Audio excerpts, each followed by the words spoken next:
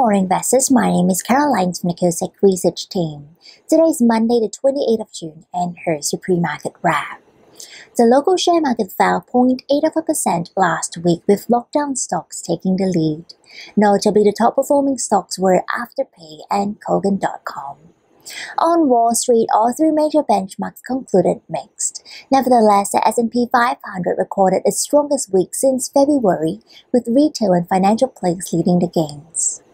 Over in Europe, the CAC, DAX and FTSE continued to track below record highs. Importantly, Germany's consumer confidence index surpassed expectations for the second consecutive month.